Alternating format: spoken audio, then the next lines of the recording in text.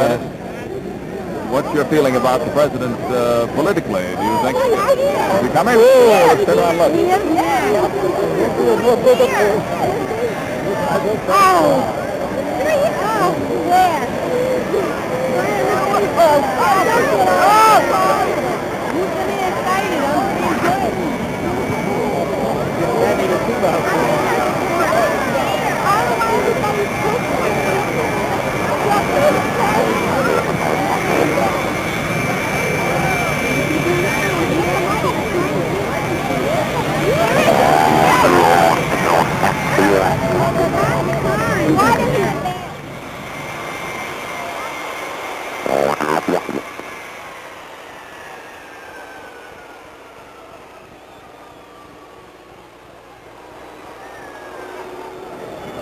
And so the president's plane has arrived. After several expectant hours here, the crowd was beginning to wonder if he were ever going to show up. The U.S. Air Force plane now debarking the presidential party, including not only the president, but many state and local officials. The University of Miami band is standing at attention.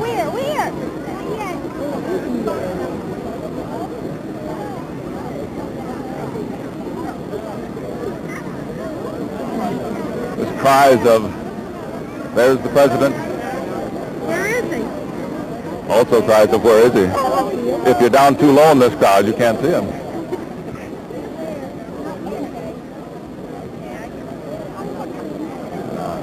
The party is still leaving the plane. And I haven't spotted the president myself, so perhaps he's still on the plane. Taking off his snow.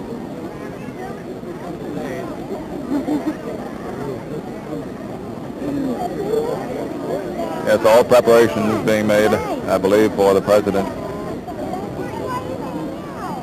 to leave the airplane. You might get off the back of the airplane, you're not getting off the front at all. Oh, man, come on. This will be his 5th or 6th speech today. He made several in Tampa this morning, one here at the airport, and here comes the President of the United States.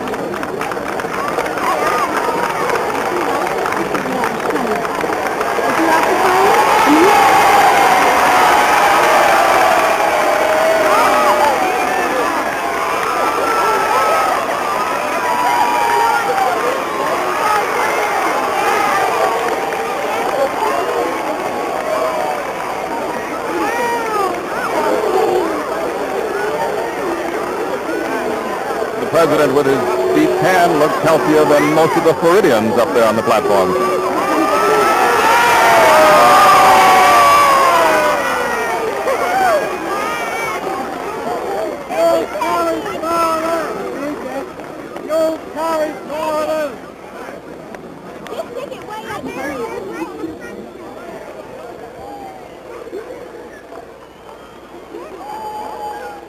Just behind the president, Representative Claude Pepper, and over on the left, Governor Bryant. The president standing next to Senator Smathers. Dante Purcell, Congressman from Dade County.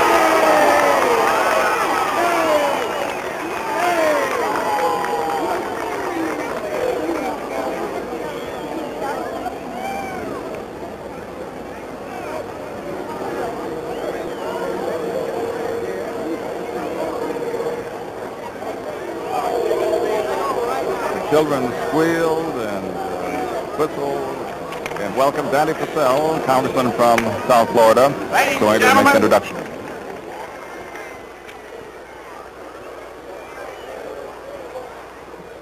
We are indeed honored here in Miami and Dade County in South Florida to have the privilege and the opportunity to welcome the President of the United States and his presidential party. I'd like to introduce some of those who have been traveling with the President on his tour through Florida. Our United States Senator, the Honorable George Smathers.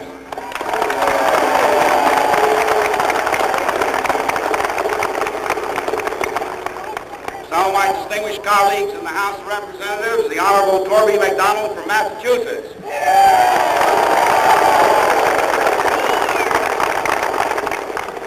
The Honorable Sam Gibbons from Tampa.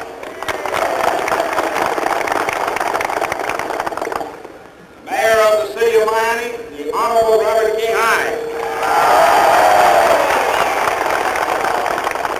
Chairman of the State Democratic Executive Committee, Warren Goodrich. President of the Young Democrats of Florida, Richard Pettigrew, also one of our state representatives. Now I'm privileged to present to you my colleague, also from Dade County, Florida, the distinguished and able Congressman Claude Pepper.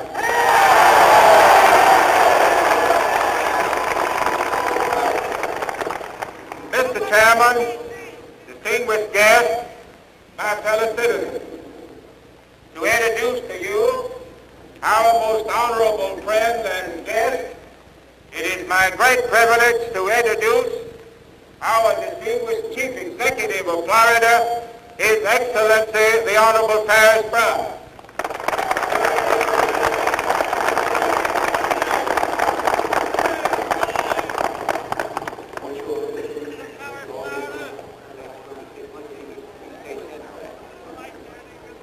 Congressman Pepper, Mr. President, Mr. Senator Smathers, Congressman Purcell, and others,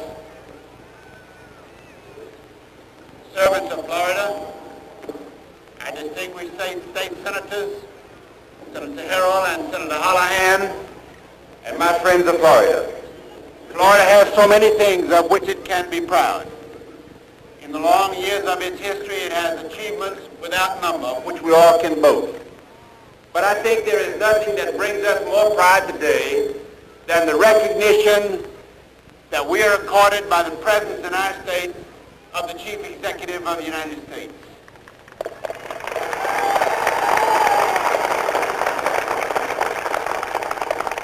Andrew Jackson was the first governor of this state. Harry Truman selected as his home while he was President of the United States. And our present distinguished Chief Executive comes to his love for and affinity with this state and its people through a lifelong period of residence here.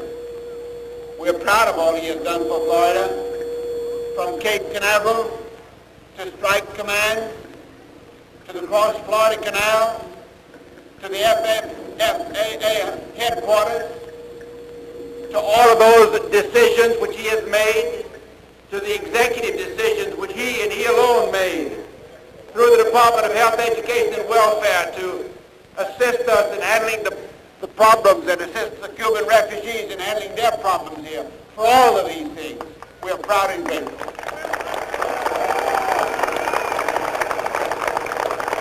Your presence here today is warmer than any welcome, and for that reason it gives me a special pride and pleasure to present to you the President of the United States.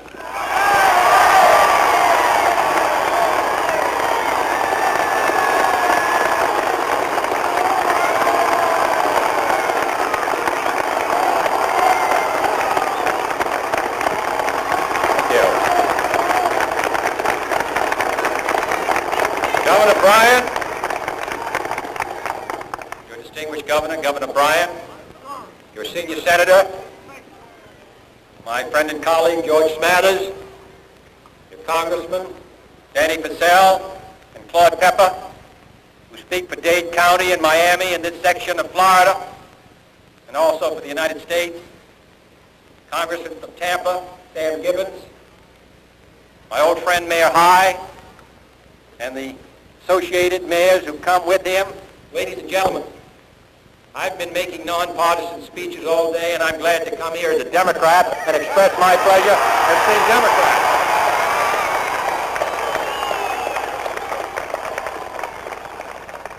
If there are any Republicans here, this is the Democratic message that I'm about to give. I want to give them fair warning.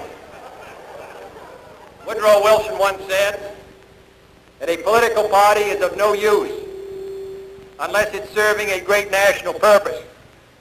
I believe that the Democratic Party in this century has served a great national purpose here in the state of Florida, here in this county, and here in the United States.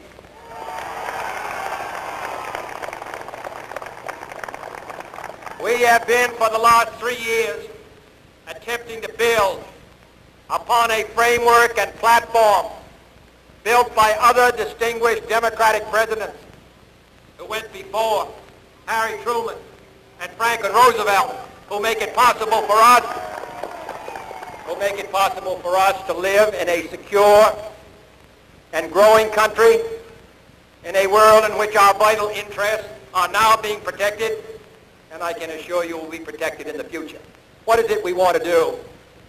It's pretty simple. What we want to do is make it possible in this decade to educate our children so that all children of talent can develop those talents and make something of themselves and their families. Therefore, this state, in supporting a $75 million bond issue, which you did 2 or 3 weeks ago to make it possible to provide facilities for your sons and daughters to go to college, you're trying to do in this state what I want us to do across the nation, to provide loans for boys and girls who couldn't go to college to go to college. Is that socialism? I want to see us assist colleges to provide dormitories and classrooms, to take care of the 7.5 to 8 million boys and girls who are going to try to go to college in 1970, and will if we make the right decision now. And then I want to see this country provide an economic growth rate to make it possible for all those people who want to find a job to work. The United States today, I'm proud to say, in the last 18 months, has had the highest growth rate nearly of any country in the West, a higher growth rate, which we never expected before, exceeding France and Germany and every country in Western Europe but 2. And we will, by January of 1964, have seen an income increase of $100 billion in the last 36 months. That's what we want to do. So we want to educate our children. We want to educate our children. We want to provide jobs for our people. And thirdly, we want to provide security for them in their older age. Franklin Roosevelt began it in Social Security. And we're going to contribute to it in providing assistance for those who desire medical assistance as they retire after the age of 62 or 65. Those are some of the things that we want to do. I know there are those who are opposed to it. They opposed everything Franklin Roosevelt tried to do. They opposed everything that Harry Truman tried to do. And now in 1963, when we stand as we do for progress, we still have those who say, no, stop. Let's just forget it. I don't think we want to forget it. I think a majority of the people of the United States are committed to the movement forward of Florida and this country. Cape Canaveral and all the rest symbolize a growing Florida and a growing country. So I'm glad to come here today. I'm going to come back next year and make a longer speech. But I want to express my thanks. I want to express my thanks to all of you. In 1960, which was not so long ago, we carried this county by 65,000 votes or so. This is a great Democratic county in a great Democratic area in a state which I'm convinced is going to be Democratic in 1964 in a Democratic country. Thank you very much.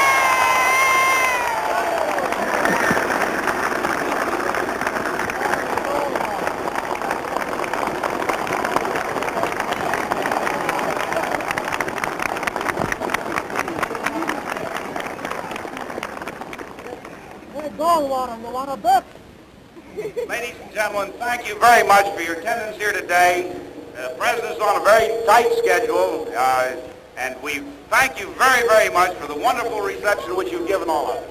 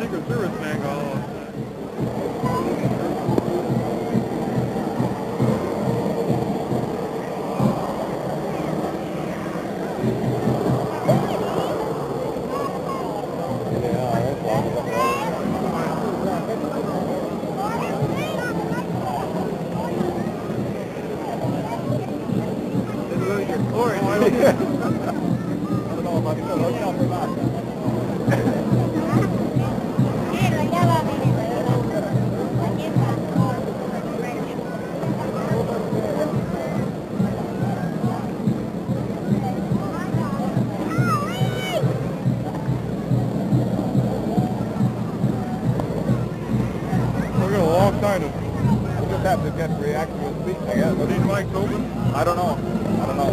I'm waiting. We're getting all that. Hello?